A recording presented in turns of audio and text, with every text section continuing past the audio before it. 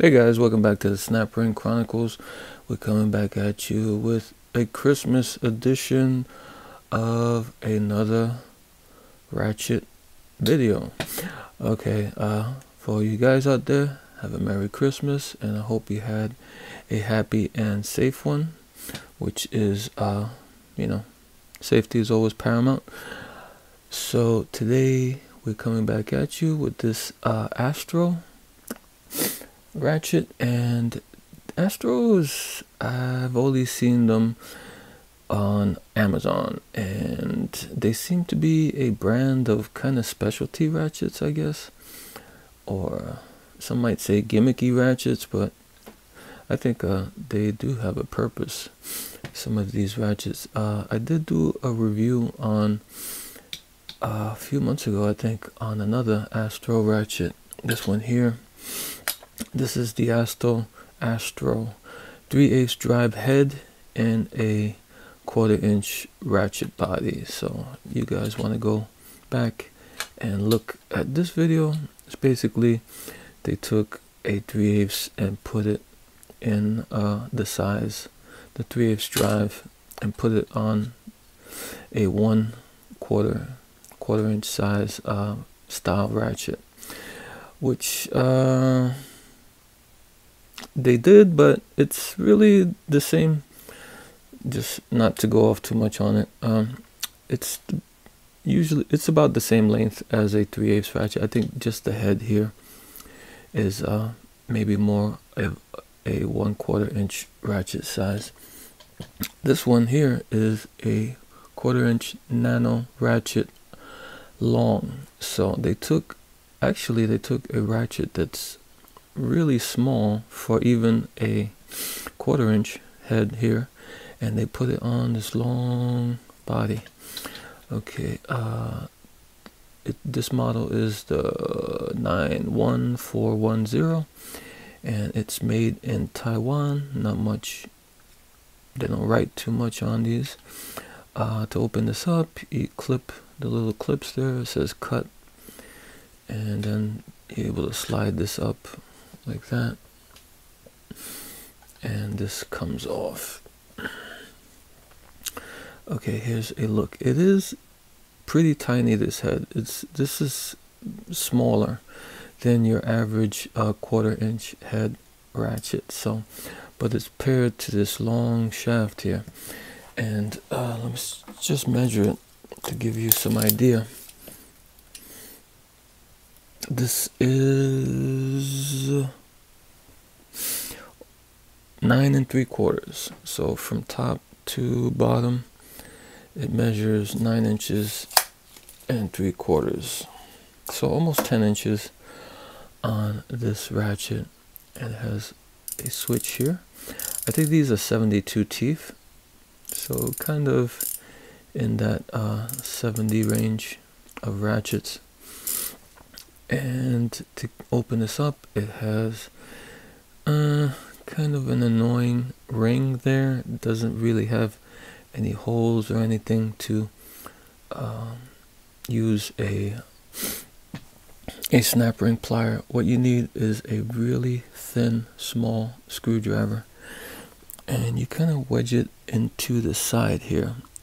Put your finger here because you want to hold it down, because this has a tendency, once you open it up and it almost comes off, it has a tendency to want to fly out, wants to fly off. So just try to wedge it in the side there, then get underneath and pry it up like that. But like I said, keep your finger there because it wants to pop out, and that's what that looks like. Just a little thin ring, and if it pops out and it gets lost, then you're gonna curse me out. So remember to try to secure it. And here is the plate. I don't think I've opened this one before. It's well lubed inside. Here is the plate that holds it. kind of interesting, kind of complicated. Seems has the cutout on the sides here for the ring, and the inlets here for the ring. Has a 6 on it.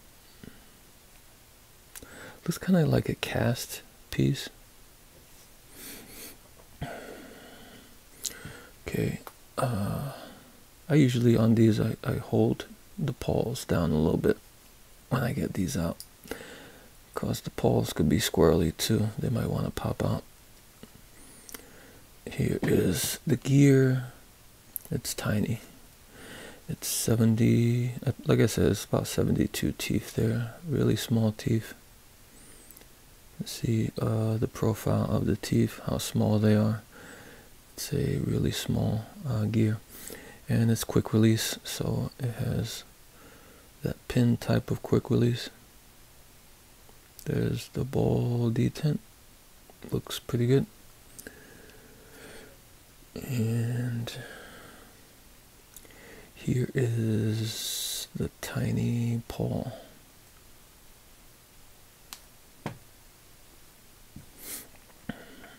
This is what the paw looks like. This is the front, usually with letters or numbers on it, quarter, for 1/4 inch, I guess. And the teeth look like 1, 2, 3, 4, 5, 6, 7, 8, 9, 10, 11, 12. It's like something like 12 teeth on this paw.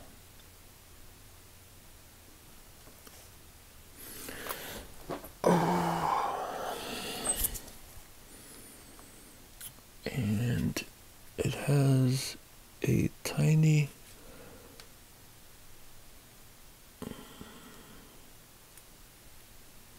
little plunger there on top.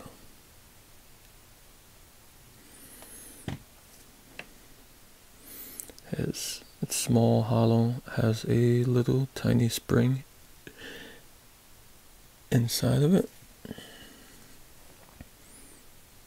And there feels like there's another plunger underneath the switch. Let me see. I might have to, if I switch it all the way around like this, kind of halfway. Oh, wait a second. I see.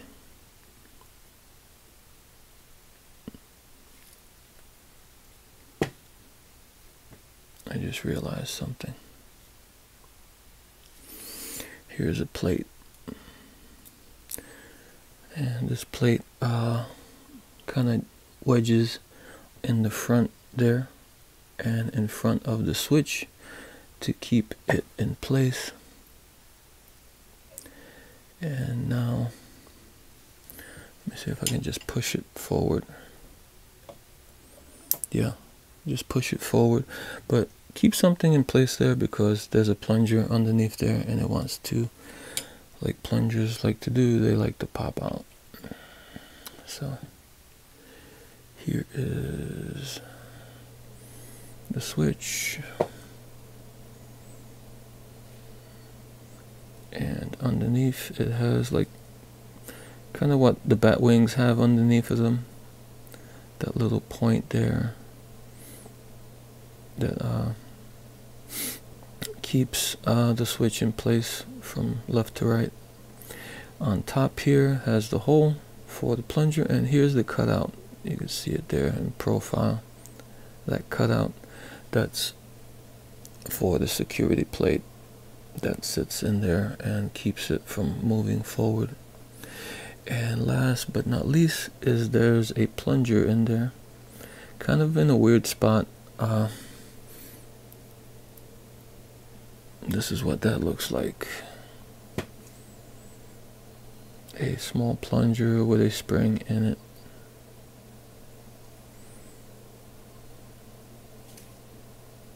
And here's a look inside. Everything looks pretty good in there. The broaching looks good, clean. No problems there. If we look a little bit deeper, we can see the light. You see the hole. Can you see the hole? If you look, yeah, right there, you can see the hole for that plunger that's at the bottom of the switch there. And to get it all back together,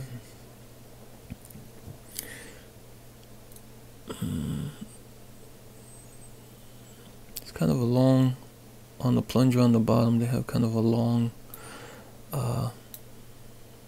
spring there.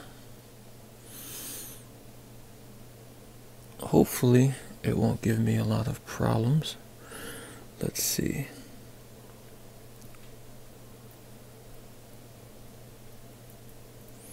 That's not too bad. And you take your switch and you put it in, but you can't mash it in until you press down that plunger that's underneath it.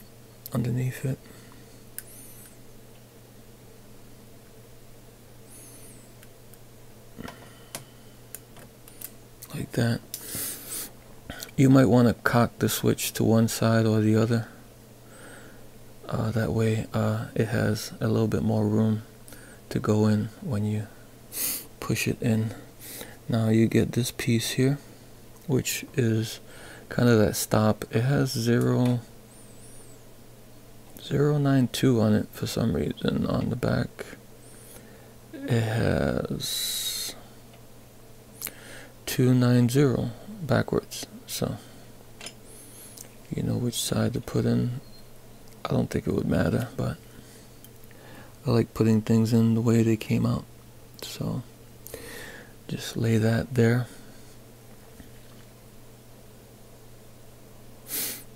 On in that cutout. Now you take your switch plunger, which has a much smaller spring than the bottom plunger, and you put that on top of the switch.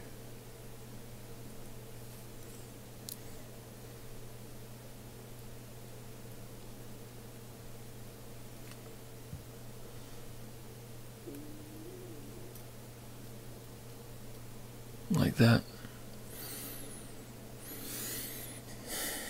Now you take your pole,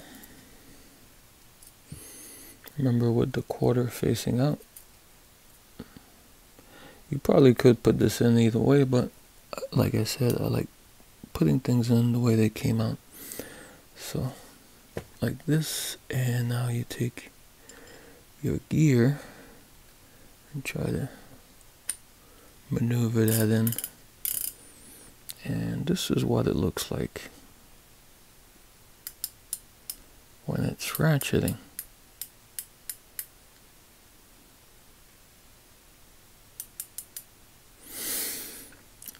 And now you take your plate, remember with the groove sticking out and the number on the inside. Put that in there, and now you take your ring, and remember to kind of keep it held down somehow, and you start it on one side and you keep pushing it and mashing it in to get all the way to the other side. See how it is? It's secure. Give it a switch, and there you go. So yeah, that's the Astro Ratchet, the 1/4" Nano long, the 10" version of a mini ratchet. I guess this has its place in some applications. You know, you might need a small ratchet to get to a hard to get to place, and you might need something this long and this small to break a hard to reach or crazy to reach bolt somewhere. So it's not too bad. I think I didn't pay much for this. I paid maybe $15 for this on eBay. Someone had a brand new one on eBay. I think they go for, I don't know, they go for less than 20 on Amazon. So yep, not too bad. Seems decent quality. You might not be able to use this every day, but when you do need something, hey, you do need it, and you're glad you have it. Okay guys, until next time.